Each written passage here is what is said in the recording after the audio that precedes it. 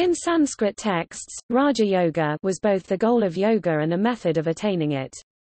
The term also became a modern name for the practice of yoga, when in the 19th century Swami Vivekananda equated Raja Yoga with the Yoga Sutras of Patanjali. Since then, Raja Yoga has variously been called Royal Yoga, Royal Union, Sahaj Marg, Classical Yoga, and Astanga Yoga.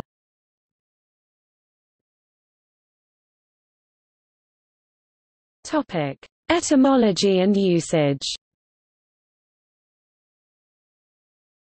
Raja, Sanskrit, Raja means chief, best of its kind, or king.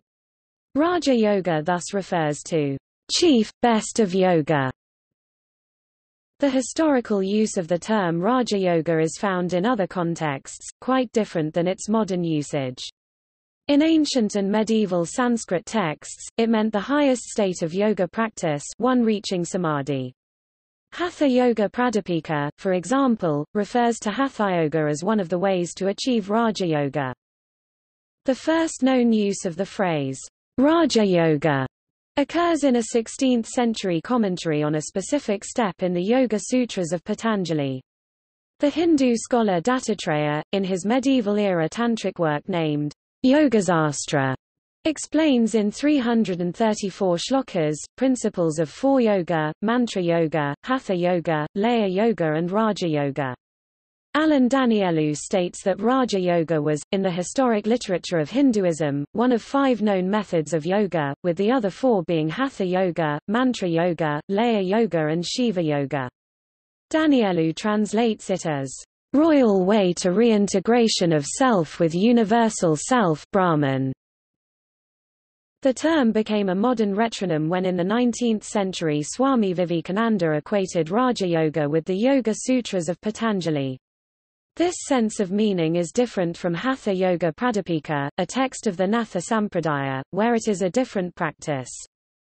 The Brahma Kumaris, a new religious movement, teaches a form of meditation it calls Raja Yoga, that has nothing to do with either the precepts of Hatha Yoga or Patanjali's Yoga Sutras. Modern interpretations and literature that discusses Raja Yoga often credit Patanjali's Yoga Sutras as its textual source, but many neither adopt the teachings nor the philosophical foundations of the Yoga school of Hinduism.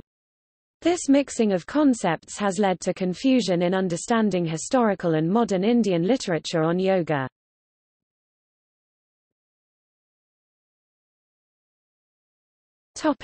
History.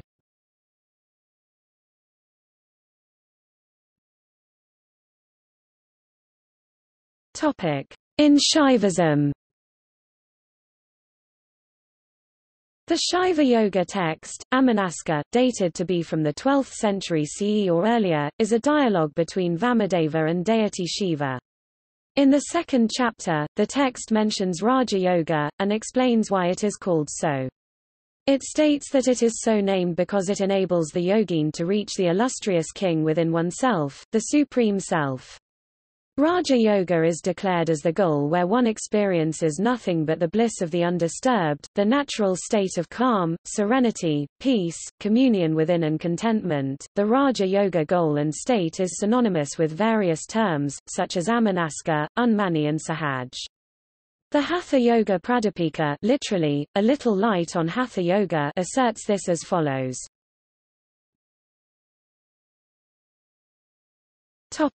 As a type of yoga. Some medieval-era Indian texts on yoga list Raja Yoga as one of many types of yoga. For example, the Sarvanga Yoga Pradipika, a Braj Bhashya commentary by Sundardis, from the 17th century, teach 3 tetrads of yogas. The first group is Bhakti Yoga, Mantra Yoga, Laya Yoga, and Karcha Yoga. The second group is Hatha Yoga, Raja Yoga, Laksha Yoga, and Astanga Yoga. The third is Samkhya Yoga, Jnana Yoga, Brahma Yoga, and Advaita Yoga.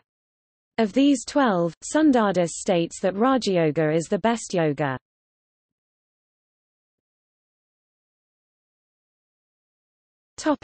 As the yoga system of Patanjali. One meaning of Raja Yoga is as a modern retronym introduced by Swami Vivekananda, when he equated Raja Yoga with the Yoga Sutras of Patanjali. After its circulation in the first half of 1st millennium CE, many Indian scholars reviewed it, then published the Bhasya notes and commentary on it, which together form a canon of texts called the Patanjali Yogasastra, the treatise on yoga of Patanjali. According to Axel Michaels, the Yoga Sutras are built upon fragments of texts and traditions from ancient India. According to Feuerstein, the Yoga Sutras are a condensation of two different traditions, namely, eight-limb yoga, Ashtanga yoga, and action yoga, Kriya yoga. The Kriya yoga part is contained in Chapter 1, Chapter 2 verse 1 to 27, Chapter 3 except verse 54, and Chapter 4. The eight-limb yoga is described in Chapter 2 verse 28 to 55, and Chapter 3 verse 3 and 54. There are numerous parallels in the concepts in ancient Samkhya, Yoga and Abhidharma schools of thought, particularly from 2nd century BCE to 1st century AD, notes Larson. Patanjali's Yoga Sutras may be a synthesis of these three traditions. From Samkhya school of Hinduism, Yoga Sutras adopt the reflective discernment Adhyavasaya of Prakti and Purusa dualism, its metaphysical rationalism, as well its three epistemic methods to gaining reliable knowledge. From Abhidharma Buddhism's idea of Nirodhasamadhi, suggests Larson, Yoga Sutras adopt the pursuit of altered state of awareness, but unlike Buddhism which believes that there is neither self nor soul, yoga is physicalist and realist like Samkhya in believing that each individual has a self and soul. The third concept Yoga Sutras synthesize into its philosophy is the ancient ascetic traditions of isolation, meditation and introspection, as well as the yoga ideas from the 1st millennium BCE Indian texts such as Katha Upanishad, Shvatashvatara Upanishad and Maitri Upanishad.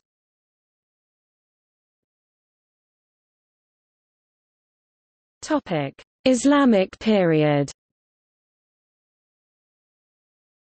In early 11th century, the Persian scholar al-Biruni visited India, lived with Hindus for 16 years, and with their help translated several significant Sanskrit works into Arabic and Persian languages. One of these was Patanjali's Yoga Sutras. Along with generally accurate translations, al-Biruni's text has significant differences than Yogasutra manuscripts discovered in India, during the 19th century. Al-Biruni's record has helped modern scholars establish that Patanjali's Yogasutras manuscript existed in India in many versions, each with multiple commentaries by Hindu scholars. Some of these versions and commentaries have been lost or yet to be found. Al-Biruni's translation preserved many of the core themes of yoga philosophy of Hinduism, but certain sutras and analytical commentaries were restated, making it more consistent with Islamic monotheistic theology. Al-Biruni's version of Yoga Sutras reached Persia and Arabian Peninsula by about 1050 AD. In Indian historical timeline, marking with the arrival of Islam in India in 12th century, further development and literature on yoga philosophy of Hinduism went into decline. By the 16th century, Patanjali's yoga philosophy was nearly extinct. Yoga was preserved by sadhus ascetics, sannyasis of India. Some of the Hindu yoga elements were adopted by Sufi sect of Muslims in India. The Sufi Muslims at times adopted and protected the yoga tradition of Hindus during the Islamic rule of India, and at other times helped the persecution and violence against those Hindus. The Mughal Emperor Akbar, known for his syncretic tolerance, was attracted to and patronized yoga philosophy of Hinduism.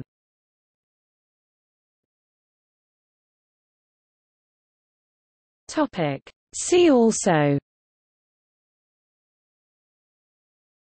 Hatha Yoga, Kriya Yoga, Kundalini Yoga, Bhakti Yoga, Sitabhumi, Jnana Yoga, Karma Yoga, Shinshin Toitsu Do, Japanese Yoga, Samyama holding together.